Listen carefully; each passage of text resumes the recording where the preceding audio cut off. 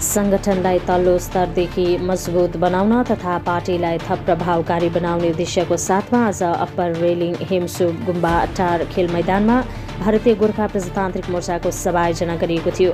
स्थानीय रणबहादुर गुरुङको सभापतित्वमा तथा क्षेत्रीय भारप्राप्त सभासद सतीश पोखरेलको प्रमुख अतिथ्यमा सम्पन्न भएको कार्यक्रममा विशिष्ट अतिथिहरूमा भागो प्रमोद रेलिङ कैजले समष्टि उपसभापति सन्तोष गुरुङ, समष्टि सल्लाहकार विष्णु भण्डारी, भागो प्रमोद रेलिङ शाखाका महासचिव राकेश पोखरेल, रेलिङ ग्राम पञ्चायत उपप्रधान एनडी राई, वार्ड सदस्य केशाङ शेर्पा आदि उपस्थित थिए।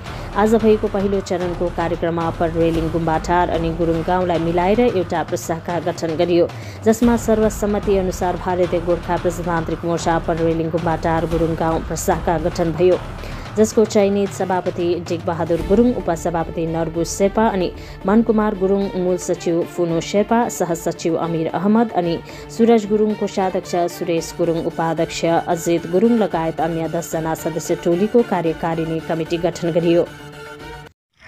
जनाउनको निम्ति म हाम्रो अप्पर रेलिङ वार्ड सदस्य भाइ केसाङलाई स्वागत सम्भाषणको निम्ति एक दुई शब्द राखिदिने म नम्र निवेदन टक्राउँदछु। गर्दै हाम्रा सम्पूर्ण अतिथिगणलाई स्वागत गर्दै आज यो भेलामा हाम्रो प्रथम चरणमा शाखा अनि प्रशाखा गठनपट्टि लाग्नेछौँ, त्यस पश्चात अन्य विषयहरूमा लाग्नेछौँ। अप्पर रेलिङ गाउँका हाम्रो श्रद्धेय काका रणबहादुर गुरुङज्यूलाई यस भार स्वीकार गरिदिने म नम्र निवेदन टक्राउँदछु।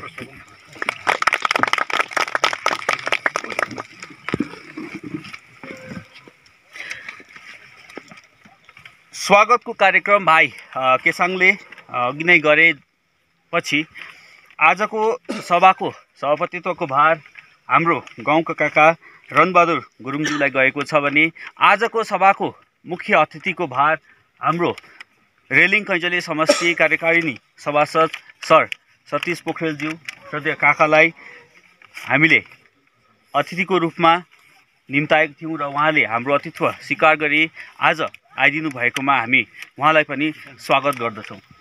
गर्नको निम्ति हाम्रो सर फुनु शेर्पाज्यूलाई अघि आई प्रशाखा गठनको निम्ति एक दुई शब्द राखी प्रशाखा गठन गर्ने भार सोध्न चाहन्छु। अति आदरणीय सभापति महोदयको अनुमति लिँदै रेलिङ कैजले समष्टिका भारप्राप्त अति आदरणीय सभासद काका सतीश पोखरेलज्यू लगायत विभिन्न शाखा प्रशाखाहरूलाई प्रतिनिधित्व गर्दै आउनुहुने अति आदरणीय अग्रजगण एवं यस अप्पर रेलिङ अन्तर्गत पर्ने विभिन्न गाउँबाट उपस्थित हाम्रा सम्पूर्ण आदरणीय बाजे काका दाजु भाइ भाउजू दिदी बहिनी बडी इत्यादि इत्यादि सबैलाई नै न्यानो स्वागत अनि अभिनन्दन प्रकट गर्न चाहन्छु। कञ्चन डाँडा भुजेलटार यो सासानो एरियालाई कभर गरेर एउटा प्रशाखा गठन गर्न लागिरहेका छौँ र यो प्रशाखा अति नै महत्त्वपूर्ण हुन जान्छ। भविष्यमा यस गाउँको सर्वाङ्गिक विकासको निम्ति कुन प्रकारले खट्नुपर्ने हो, यस गाउँको हरेक विकासमूलक कार्यलाई कसरी अघि बढाउनु पर्ने हो, उक्त व्यक्तित्वहरूको दायित्व अति नै महत्त्वपूर्ण ठहरिएको हुनाले गर्दाखेरि यो जुन गठन गर्ने एउटा कार्यक्रम रहेको छ एकदमै महत्त्वपूर्ण रहेको हजुरहरू सबैले यो चिन्तन मनन गरेको राम्रो हुनेछ भन्ने हामी आशावादी छौँ। कार्यकारिणी चुनाव सभा भएको छ र यो चुनावमा तपाईहरुको क्षेत्रलाई एउटा विकास गर्नको निम्ति यस क्षेत्रलाई देखरेख गर्नको चुनाव कमिटीले एउटा चुनाव गर्नुभएको छ। उहाँहरूलाई हामी आजको सभामा स्वागत अनुशासनमा रहेर जुनको एउटा छत्रछायामुनि शासनलाई कमान्डको निर्देशलाई प्रत्येक प्रशाखाहरू गठन गरिसकेका छौँ भने यो आज हाम्रो रेलिङ कैजले समष्टिको सायद अन्तिम प्रशाखा गठनको यो एउटा प्रशाखा गठनको कार्यक्रम भइरहेको छ र यो यो एउटा के को निम्ति भन्दाखेरि चाहिँ हामीले हाम्रो क्षेत्रलाई विकासको निम्ति अनि हाम्रो क्षेत्रको गाउँवासीको निम्ति अब सबै हामी यस एउटा अगाडि आएर गाउँवासीले आफ्नो दुखेसु गुनासो पार्टीसँग एउटा हाई लेभलसँग बात गर्न सक्दैन। त्यसै कारण तपाईहरुलाई एउटा गाउँको निम्ति सबैले छनौट गरेर एउटा प्रतिनिधि राख्नु भएको छ कि अब पार्टीसँग एउटा जति पनि आउने विकासमूलक कार्य हुन्छ अनि पार्टीको एउटा जे पनि एउटा प्रचार प्रसारहरू हुन्छ त्यो प्रचार प्रसारको निम्ति चाहिँ तपाईहरुलाई एउटा कार्य गर्ने एउटा चयन गर्नुभएको छ र अब सोझै सबैले आफ्नो दुखेसु गुनासो राख्न सक्दैन र तपाईहरु त एउटा यस क्षेत्रको सबै जानकारी तपाईहरुलाई छ र यो क्षेत्रमा के असुविधा सुविधा कुराहरू छ अनि कसलाई के जरुरत छ कुन प्रकारको कार्यहरू गर्नुपर्ने कस्तो प्रकारले गर्नुपर्ने कुन प्रकारले काम गर्दाखेरि हामी पार्टीको एउटा संगठन विस्तारमा हामी एउटा सुदृढ बलियो बनाउन सक्छौं हैन यो एउटा पार्टीलाई कसरी चाहिँ दह्रो बनाउन सक्छौं भन्ने एउटा त्यसै बलियो बनाउनको निम्ति नै आज हामीले यो एउटा संगठन विस्तारको कार्यक्रमको अन्तिम चरणको कार्यक्रम भइरहेको छ। अगाडि पनि भन्छु मैले अहिले तपाईहरुसँग हुँदाहुँदै बाहिर निक्लेर एजुकेटिभ इन्जिनियरसँग कुरा गरेँ एउटा फर्स्ट फेजको इस्टिमेट माथि पुगेको छ। साम्सुको साथीहरु कुद्दैछन् अप्पर साम्सु र यहाँको फर्स्ट फेजको हामीले सुपरिन्टेन्डेन्ट इन्जिनियरकोबाट अहिले फेरि तल पुगेर त्यो फाइल माथि मुभ भएको छ जिटिए सेक्रेटरीसँग। अघि यहाँबाट निक्लेर मैले बात मारेँ र मैले भन्देको छु जेसुकै होस् मलाई यो फर्स्ट विकभित्र अर्को महिनाको फर्स्ट विकभित्र त्यो बाटोलाई चाहिँ सेङ्सन चाहिन्छ भनेको छु हो सेङ्सन चाहिन्छ भनेको छु। अप्पर रेलिङको बाटोको त्यसको सेङ्सन पायौँ भने हामीले टेन्डर गर्नु सायद टाइम लाग्ला है त्यसको प्रोसेस छ 10-12 दिनको 12-15 दिनको नोटिस झुन्डाउनुपर्छ कसले टेन्डर लाउँछ कुनै के गर्छ पेपरमा एडभर्टाइजमेन्ट दिनुपर्छ के अरे अनलाइन एडभर्टाइजमेन्ट गर्नुपर्छ त्यो टाइम लाग्ला त्यसको प्रोसेस छ। तर पनि एउटा सेङ्सन गरेर यति एमाउन्ट चाहिँ फर्स्ट फेजमा अप्पर रेलिङको बाटो सेङ्सन भयो यो पल्लोपट्टिको देवीटारको बाटो सेङ्सन भयो भने चाहिँ हाम्रो काम भोलिको दिनमा इलेक्सन आए पनि गए पनि त्यो काम सुरु हुन्छ त्यो कुरो म गर्दैछु। र त्यो बाटो मलाई समष्टिमा 2-3वटा बाटो मलाई आवश्यकता छ एउटा अप्पर रेलिङको बाटो अर्को अप्पर रमितेको बाटो अर्को एउटा अप्पर साम्सुको बाटो त्यो इम्पोर्टेन्ट बाटो एउटा मेरो लोवर रेलिङको यो बिचको भाग छ यो दालगाउँ बहादुर डाँडा मगर गाउँहरू लिएर त्यो बिचको बाटो पनि बनाउनु छ। यस्ता 2-4टा ठुल्ठुलो बाटो छ एउटा गौरीटारको बाटो पनि छ माथि लङ्गुरदाङदेखि लिएर थुम्के पाट छ र त्यो गौरीटारको बाटो माथि गुरुङटार भन्ने माथि टुप्पोमा छ त्यहाँसम्मको बाटो पनि छ यो 1-2वटा बाटो बनाउनु पर्छ। तर कतिवटा हामीले पछिमा बाटो रेजिस्ट्रेसन गरेको छौँ सायद त्यो बाटो अवश्य आउँछ यो बाटो नि आउँछ होला नआए पनि म जिटिएबाट या हिजो अस्ति जिटिएको चिफ रेलिङमा आउनु हुँदाखेरि हाम्रो यहाँ एमके भाइहरूको टिम हैन तपाईहरुलाई भन्नु मलाई एमके भाइ सायद काका जानु भएको थिएन तपाई जानु भएन है कि जानु भएको थियो है ओ यहाँ हाम्रो युवराज भाइहरू गएको थियो त्यति बेला उहाँले गुम्बाको लागि सरी मन्दिरको लागि पनि केही सहयोग आफ्नो व्यक्तिगत तर्फबाट गरिदिनुभयो सायद मन्दिर बनिँदैछ होला मेरो रिपोर्ट अनुसार बनिँदैछ है मन्दिर राम्रै बन्दैछ।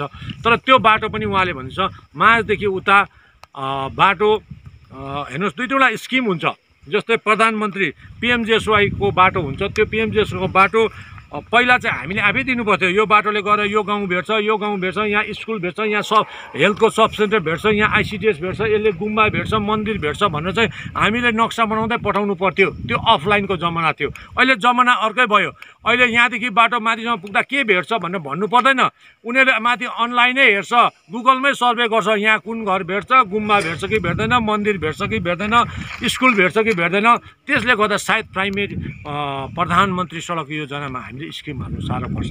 तर जिटिएबाट गर्न सकिन्छ अनि अर्को आरआइडिएफ भन्ने एउटा स्किम छ त्यो स्किममा चाहिँ जिटिएलाई पैसा आउँछ 200 करोड 300 करोड 400 करोड त्यसले चाहिँ के गर्ने बाटो कति किलोमिटर बनाउने कहाँको बाटो बनाउने कहाँ के गर्ने भन्ने चाहिँ त्यो चाहिँ जिटिए चिफले निर्णय लिन्छ। पोहोर इलेक्सन सकेपछि हामीलाई 4-4 किलोमिटर बाटो दिएको थियो इलेक्सन जित्नु बित्तिकै हेर्नुहोस् त्यो 4 किलोमिटर बाटो चाहिँ सिधा कुरो तपाईँहरूले मन नदुखाउनुहोस्।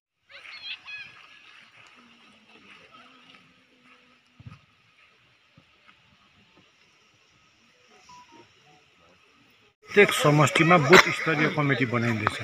बुथ चाहिँ हामीले एउटा जुन बुथ छ भोटको बुथ त्यसलाई चाहिँ एउटा शाखा कमिटी बनाइँदैछ बुथलाई लिएर चाहिँ शाखा कमिटी बनाइनेछ र प्रत्येक ठाउँ चल्दैछ। यसरी नै हाम्रो रेलिङ कैँजले समष्टिको 23-31 नम्बर बुथको 23/31 नम्बर बुथको आज बुथ कमिटी गठन गरियो है। र यही भेला गर्नु र पार्टीगत एउटा गतिविधि र पार्टीका आगामी कार्यक्रम र विकासमूलक कार्यक्रम सम्बन्धीमा जानकारी गराउनु थियो र यो मिटिङ आजको यस विषयमा बसेको थियो। र तपाईँले आज यो आफ्नो सम्बोधनमा है अप्पर रेलिङमा जुन विगत चुनावमा है सभासद चुनावमा तपाईँले दिनुभएको वचनहरू पनि पुरा गर्छु भनेको छ है। जुन यहाँको एउटा बाटो छ है दीर्घकालीन अप्पर रेलिङको बाटो यो चाहिँ अब यहाँको जनताले चाहिँ अब कहिले चाहिँ पाउँछ होला जस्तो लाग्छ? हेर्नुहोस् बाटोको जिटिएबाट एउटा प्रोसेस गरेको छ मैले अहिले बुझेँ। त्यसलाई first phase, second phase, third फेजबाट बनाएको रहेछ है। फर्स्ट फेजमा कटिङ गरेर नालीसाली काम हुँदैछ। सेकेन्ड फेजमा त्यसलाई मेटलिङ गरेर, थर्ड फेजमा चाहिँ वाल साल गरेर, थर्ड फेजमा चाहिँ कार्पेटिङको इस्टिमेट गरेर बुझाएको छ डिपार्टमेन्टसँग अहिले बुझ्दा। र डिपार्टमेन्टको एजुकेटिभ इन्जिनियरसँग अहिले बात माऱ्यो र उहाँले त्यो फाइल अलरेडी सेक्रेटेरीमा पठाउनु भएको छ। र आज आइतबारको दिन छुट्टी र भोलि पनि छुट्टी छ अफिस, किनभने अस्तिको दिनको छुट्टी, हिजोको छुट्टी चाहिँ भोलि दिँदैछ। सरकारले नै एउटा नोटिफिकेसन जारी गरेको छ र मङ्गलबारदेखि उता अफिस लाग्छ र मङ्गलबार म पनि जान्छु र एजुकेटिभ इन्जिनियरलाई नि बोलाएको छु र बाटोको फर्स्ट फेज चाहिँ म सुरु गर्ने चक्करमा छु। त्यो सँगसँगै पछिमा अहिले अनलाइनमा सिएम अफिसमा फोन गरेर रेजिस्ट्रेसन गरेर त्यो बाटोको रेजिस्ट्रेसन गराउनु पर्ने, त्यो पनि यहाँका ग्राम पञ्चायतका मेम्बर, अहिलेका आजको बुथ कमिटीका यो शाखा कमिटीको प्रेसिडेन्ट केसाङ शेर्पाले त्यो अलरेडी गरिसकेको छ। र पल्लोपट्टिको एउटा हाँगा थियो त्यो पनि हाम्रो शेखर सरले त्यो पनि गर्नुभएको छ।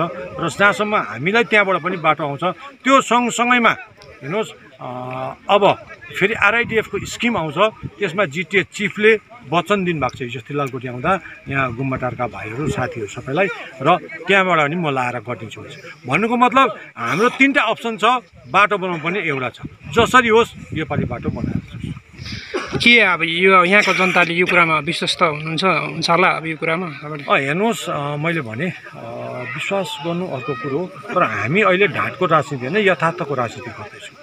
सबै ठाउँ जाँदैछौँ भन्दैछौँ है। मैले भन्दैछु यहाँको यो जुन चाहिँ एउटा ठुलो ग्राउन्ड छ यसलाई पनि हामीले कम्प्लिट गरेर यसलाई पनि ग्राउन्डको रूप दिने। जस्तै यहाँ के अरे रडहरू ल्याएर छोडाएको छन्, त्यहाँ फेन्सिङ गर्नु नसकेको है, यो माथिल्लोपट्टि आधुरो छोडाएको छ, यी सबै कम्प्लिट गरेर यसलाई पनि एउटा मिनी स्टेडियमको रूप दिउँ भन्ने मैले सोच गरेको छु। त्यो मैले डिपार्टमेन्टमा बुझाउँदा हुन्छ, त्यो पैसा रेडी छ है, गर्छु। हेर्नुहोस् दिएको वचन पुरा गर्नु छ। मैले अघि भन्दै मेरो बाउ बाजे बराजु पनि यहीँ बसेको, मेरो छोरा नाति पनि यहीँ बस्छ। मैले लामो सोचेर गर्नु छ। हामीलाई ढाँटको राजनीति छैन, गोर्खाल्यान्ड भनेर ढाँट्नु र झुक्काउनु पनि छैन। हामीलाई विकास गर्नु छ, पाहाड शान्ति राख्नु छ, अवश्य गर्छ। र अर्को तपाईँले नि आफ्नो सम्बोधनमा भनिराख्नु भएको थियो यो 15 अगस्त है अप्पर रेलिङमा विशेष तपाईँले यहाँलाई प्राथमिकता दिँदै एउटा प्याकेज जस्तो पनि घोषणा गरिराख्नु भएको थियो नि।